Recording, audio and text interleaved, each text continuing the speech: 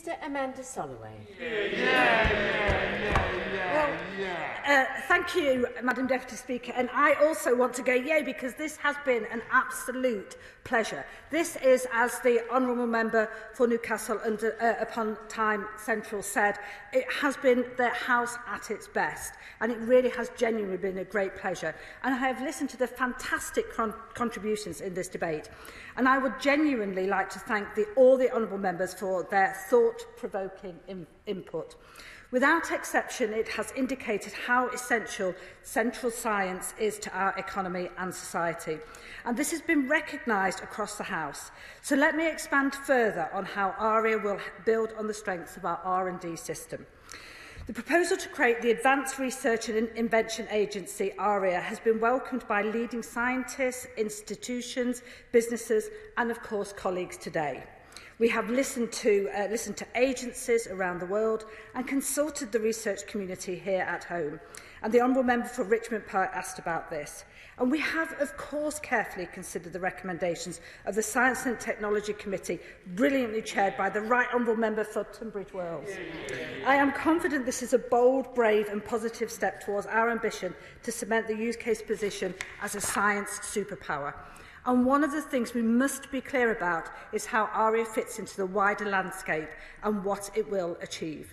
My right honourable friend for Tunbridge Wells and the honourable member for Newcastle under Tyne Central also asked about defining ARIA's purpose. So let me have the opportunity to set that out.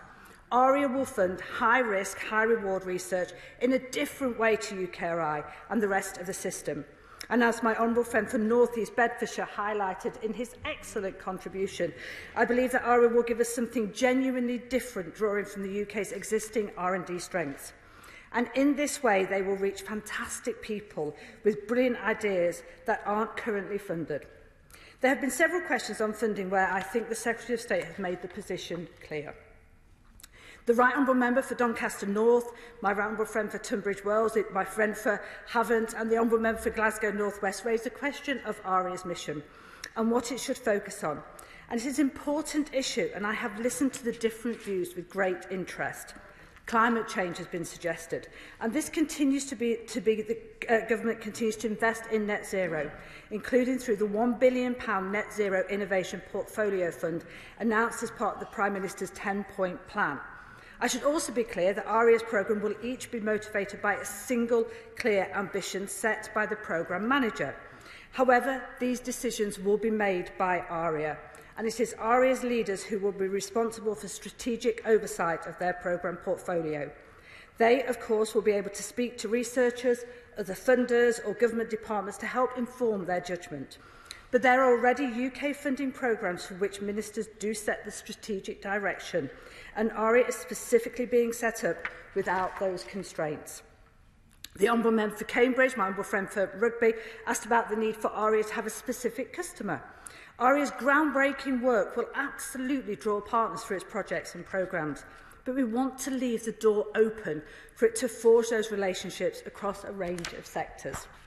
The Honourable Member for Aberdeen South, the Honourable Member for Richmond Park and my honourable friend for Rugby asked about recruitment of ARIA's culture, about recruitment and ARIA's culture. I recognise how crucial this will be for ARIA, and that is why we will recruit a CEO to provide the creative, inspiring leadership the organisation leads, someone uniquely able to build a team of high-performing people. And this will not be on a whim. We will be conducting a genuinely open and fair recruitment process for a CEO and a chair. The Honourable Member for Aberdeen South and the Honourable Member for Glasgow North West asked about the oversight government will have, and the Honourable Member for Midlothian queried of how we will hold ARIA to account. Madam Deputy Speaker, they are absolutely right that ARIA will be a greater distance from central government than we are used to. And that is a deliberate move based on international experience. The evidence suggests that freedom and autonomy is what makes this kind of agency work. Effective governance for ARIA is something I am mindful of, and it is incredibly important. But it must be tailored to ARIA. ARIA's objective is to get the balance right, and it is about balance. There are powers for the Secretary of State to intervene on issues of national security, to introduce additional procedures to measure conflicts of interest, and these sit alongside powers to make non-executive appointments to the board which will, of course, include the Government Chief Scientific Advisor in an ex officio role. And these are robust arrangements.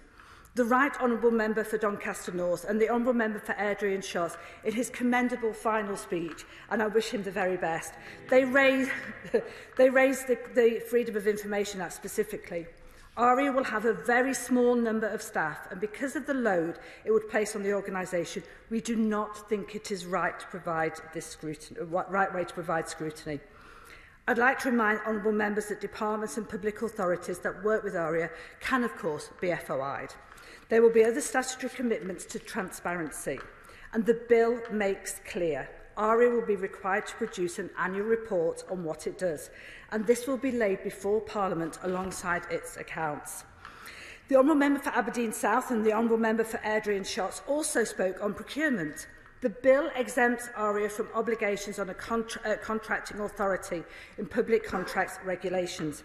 But procurement decisions will be taken by ARIA, not by ministers. Because it is one step removed from government, this exemption empowers ARIA talented programme managers and directors. And again, the freedom to act quickly will be a balanced requirement for ARIA to audit its procurement activities and set out in the framework document with the department. The Honourable Member for Cambridge, the Honourable Member for Airdrie and Shotts, the Honourable Friend for Bolton, North East and West, and many other Honourable Members all made representations around ARIA's location. And I recognise that they care passionately about the scientific excellence found in all parts of Bolton, Cambridge and in Airdrie, and of course all right across the UK. But ARIA will be run by a small number of people. It will have a small physical presence. And we know that the potential CEO and chair candidates will have a high interest in the location of the headquarters. And I cannot commit to the specific location at this stage. But if ARIA is to deliver UK-wide economic benefits, then like UKRI, it should function and deliver on a UK-wide basis. Stakeholders in the devolved nations, such as University of Scotland, have been clear in their support for that approach. Madam Deputy Speaker, I will finish by thanking honourable members across the House for their rich and considered contributions. My door is always open, and I would like to invite any members to discuss the bill with me further. We must remember that the United Kingdom is a hotbed of brilliant invention and innovation.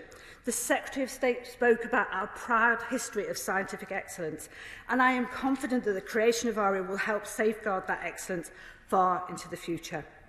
In the last century, the US ARPA funded the ambitious research that underpins the internet and GPS, technologies that have transformed our lives, opened countless avenues of inquiry and created extraordinary value. These successes don't happen overnight or by accident. They all start with a wild ambition, an ambition that is nurtured into reality against all of the odds. It is this ambition that will course through the veins of ARIA staff and talented researchers they fund. As Science Minister, I have listened to many inspiring scientists and inventors, and it is now my ambition, Madam Deputy Speaker, to give their brilliant ideas and the best possible chance to profoundly change lives and the lives of our grandchildren and my granddaughter for the very better. And I wait with excited anticipation for the remaining stages of the bill.